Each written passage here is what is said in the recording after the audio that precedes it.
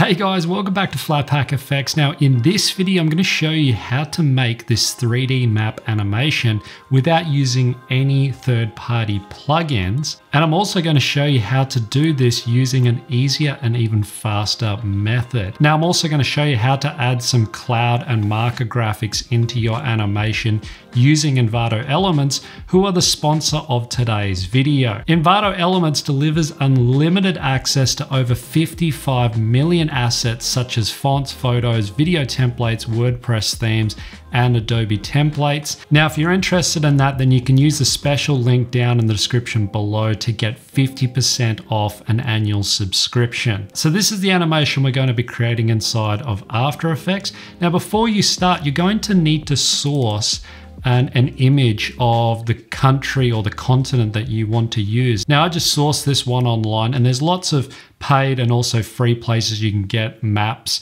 but this is the sort of map that I'm using for mine. It helps that it's kind of got that detail of the terrain. Although that's not absolutely necessary, it does give you the best kind of results using this sort of map. So what I want to do is just create a new composition. These are the settings that I'm using for mine, but you can use whatever you like. Now with my map, I just want to drag that in, and then I'm just going to scale it down here, reposition it. And in behind that, I've just created a new solid here. And these are the solid settings that I'm using here on screen if you want to replicate that exact color. Now with my map, we need to basically remove the outside. So we just want to isolate the country or the continent that you're using. Now for mine, I just applied the key light. You can always find these by just coming over and searching in the effects and presets panel here over on the side, and you can find that and then just add it into your layer. Then I just selected that screen color, and then I just dragged up on the screen gain and the screen balance to basically remove that background. Now the next part is we want to basically create that emboss look. So you come up to effect, down to stylize, and you want to add the color emboss. Now what I did with mine is I dragged this up to about 4.7 or 5. You can start to see we get a bit of that detail there if I just zoom in. And then you can mess around with the contrast. Now you can always go through and readjust this,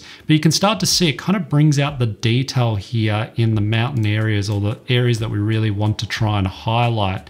Now, one thing you need to do is match the lighting direction from the camera's perspective. So the next part before we adjust that is we just want to create a new camera. This can be whatever you like, the settings, it doesn't really matter. Then I want to turn on both of these layers here, make them 3D, and then I can basically scale this down here. Now also I just added very quickly on here, I just added a mask which went around my object just to isolate those little bits that I didn't want on the side. So now we've kind of got it in a 3D position. And you don't want to move the map around, you just want to basically use the camera to move around. Another tip is to create a null object, also make that 3D and parent your camera to that null. Now with that null, we can basically rotate this on an angle, and then I can reposition the camera here to kind of get it in the right sort of perspective, right? I'm trying to get that perspective sort of looking down on an angle because we really want to try and exaggerate the different sort of mountains in the terrain. So now that we've got that, what I want to do is now add a bit of a curves adjustment. So I'm just going to come up here and add the curves and just give this a bit of a highlight boost and bring the shadows down. What I'm trying to do is basically trying to really exaggerate those highlight parts. So if you can imagine if the light's shining on a mountain, you're going to get one part which is quite highlighted and the other part's going to be quite, shadow. It's going to have a lot of shadow. So I really want to try and exaggerate that by bringing those curve adjustments right up. We want to come up to effect, down to distort, and we want to add the mesh warp. Now the mesh warp is where we're going to make or create those mountains. So what we can do is, if you want to spend a lot of time and really have a lot of detail, then I recommend scaling this right up. And then you can really have, much finer points of creating little mountains and then creating big mountains. But what I like to do is then just select a whole area here and just drag it up. So we're basically trying to create little areas along the edge of our map where we have mountains. We're trying to replicate that in a way, right? So anywhere that I think there's meant to be a little mountain, I'm just going to drag up. If you want to do a whole area, just drag right up on these. So I'm going through and just trying to basically create these little sort of areas where I think there might be mountains. Now, the thing is, it's not 3D. So what we're doing here is basically trying to fake almost a three-dimensional space. So you got to remember, this is not 3D, it's still 2D. So if I move the camera around, we're going to break that illusion. So it kind of only works if we're moving the camera a little bit. So just mess around with that until you kind of get the results that you're happy with. And this is what I've ended up with here. So if I just turn this on and off, you can see we kind of get that distorted look of all those little mountain sort of areas where it should be sticking up and the parts that are meant to be sort of sunken down. So at the moment it looks okay, like it doesn't look particularly bad.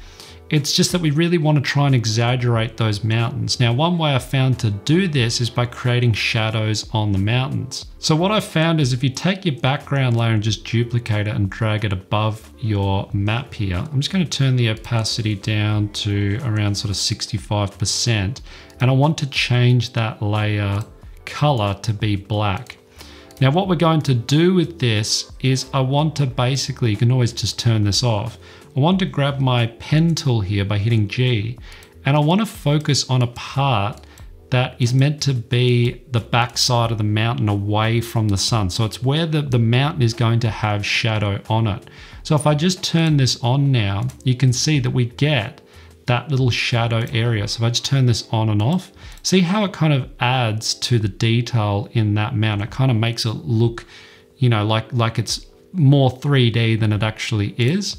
So what you can do is just kind of go through. So any areas that you've kind of exaggerated here, maybe do this side here, kind of bring this along like this, and maybe do like a little trail edge, something like that. Another thing you can also do is just add a bit of a Gaussian blur to it. So you can just search for that over here. And I've added about 17%. And all that does is just kind of blur the detail of those shadows. So you can always just drag this down if you want less or more of that. So I've just gone through and just finished my animation here with all the shadows, and this is what we have, right? You can see it looks much more dynamic in the overall end product. Now, to really help exaggerate this map, one little element that I wanted to add to it was little clouds. And I did that by adding these little cloud graphics above my map. Now, I sourced the cloud graphics from Envato Elements, who are the sponsor of today's video. Now, all I had to do was just go over and search for clouds and then download them using the one simple license, which still counts even after my subscription has ended. Now, I personally love having access and being able to download all these little graphic elements that would just take me far too long to recreate for every single project. Even better though, as you know, map animations can be very time consuming to create. So I found Envato Elements has a ton of ready to use map generators that you can just download and use within After Effects. Using one of these generators, I can easily create the perfect custom map all within minutes. Now, if you're interested in trying them out, you can use the special link down in the description below to get 50% off an annual subscription, which will give you access to everything in Envato Elements, all for less than $20 a month. So what I did was I've just bought my cloud graphics in here, and I can just put them on top here, and all I have to do is just make them 3D. I can then stand them up and just shrink them down here by holding Shift. And then I'm just going to bring them up so they sit above my map, and then I can just reposition them however I want. That also helps me if I just duplicate them, and I can just move them over here and then maybe flip them around. Maybe squish this one down a little bit, like something like that. And I can even drag another one straight in here. Also make this 3D, flip this up. And because they're 3D, if I just pull up my camera tool by hitting C, I can now basically move around the screen, and you can see they're floating above my map. So that's a really simple little graphic you can just add straight into your map animations, and it's just gonna make them look much more realistic. Now, the next part is I now want to add a bit of a 3D edge because it's looking a little bit flat. So I want to add a little bit of depth. Now, I've covered this in a previous tutorial, but the way we're going to create this is by taking our bottom layer. I can just duplicate it.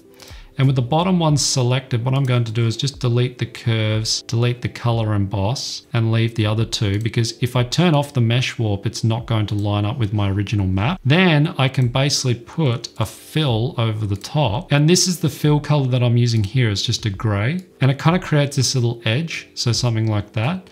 What I can do is take that, again, duplicate it, take the bottom one here and just move it down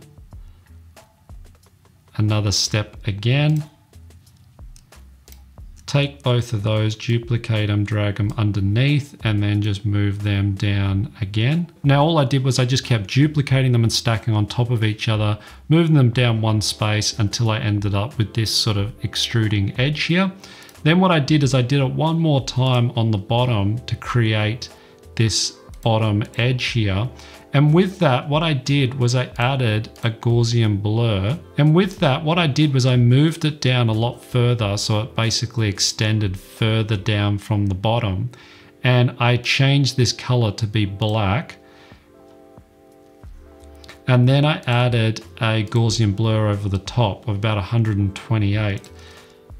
And then I brought the opacity by hitting T and just scaled this down to 59%. And that just kind of gives us that shadow on the bottom edge. Something else you can also do is the layer just above that. You can also do the same thing again. So if I just turn that one off, you can also add basically a bit of a dark fill to that by scaling it, making it black, and just add a little bit of a Gaussian blur. And that's going to kind of give you that drop shadow, but it creates that really nice sort of fake 3D look where it looks like it's extruding out the bottom and then sitting on the map. Now, one other thing I did in my original comp was I added that little path of the track going over the layers. So to do this, I just selected my pen tool, make sure I have nothing selected here. And then you can just create that little line, which basically follows the path of whatever you like. So wherever you want your line to go, I can make sure the fill is set to none, and then I can just drag up on the stroke, maybe change this to be white. And if I come down to the stroke settings, I can add a dashes on here. And to animate it, all you have to do is then just come up here and add a trims path, scale down on this, so on the endpoint, and then go along your timeline and just add that animation. So that creates that little line animation going over your map. So very basic, you can always go through and readjust the path of that. One other thing I did was I also used Envato Elements to add a little markers.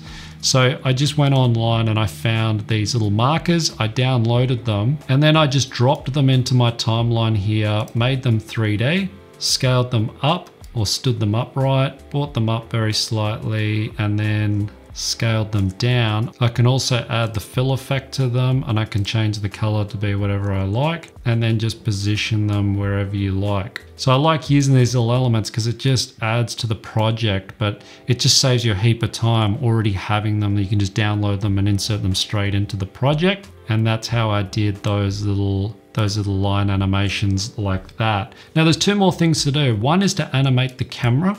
So to do the camera, what I did was you can basically just come into the camera settings here, create a point of interest here and here, go to the end of your composition here and create two more. And if I just grab my camera tool, I can basically just pan down to something like that. And if we play through, you can see we've got that bit of that dynamic movement in our camera. Now it's important with this effect that because it's not 3D, you can't really do excessive movements. So you can move the camera around, but you want to try and limit the movement just to small movements, because otherwise you'll break that illusion. If you want to do this properly, you do it in a 3D program, you can move right around, or you use a generator like the ones you can get in Envato Elements, which will allow you to basically move the camera around your country. Now, a couple other things that I did in my original composition was I added this background element, which are these currents. Now these are really simple. All I had to do was just take my background and duplicate it, then come up to Effect down to Generate, and just add the fractal. Now you might have to scale your layer down a little bit here and just reposition it. It creates these interesting little shapes here. And to change them, what you can do is you can basically go and change the equation. So if you want to change the completely different look, you can basically select different options in here and then change the equation, but the one that I'm using is this top one, and then I'm using the second one down to create this sort of interesting look. Now, one other thing is to change the color. What you can also do is just come up to Effect, select the change to color, select that color, set this to be hue, lightness, and saturation, and then you can change the color in which you want to change it to, and that creates those sort of tidal patterns that go around your layer. You can also just drop this down very slightly if you want more or less of this, and you can also scale this up to kind of get that interesting look. It just kind of adds something into the background to make it look a little bit more interesting. The other thing I added on my original composition was I just added some text, and all you have to do is basically just type out your text, select the font that you want to use, and then just make it 3D, and you can automatically position it around the map. So as long as you're not moving the map layers themselves, everything will basically straight away line up. So if I just turn this off and then turn it on to 3D, see how I can basically just reposition it here on the X position by dragging it up and down, and then just position it in the spot that I need. It just kind of adds something a bit more interesting to, to kind of make it look like it's more like a 3D map. Also added a second marker here at the end, but there's lots of different types of markers and graphics you can get from Envato Elements, and you can add them in over the top. Now remember, this is not proper 3D, but if you want something that's more interactive where you can really move the camera in and out, then I recommend just going onto Envato Elements and use one of those map generators that we spoke about to be able to create the exact map that you want for your project. So hopefully you've picked up a few tips in this video. You can give this video a thumbs up or a thumbs down. You can also check out more videos over here on the side of screen. Thanks very much to Envato Elements for sponsoring today's video, and I'll catch you in the next video.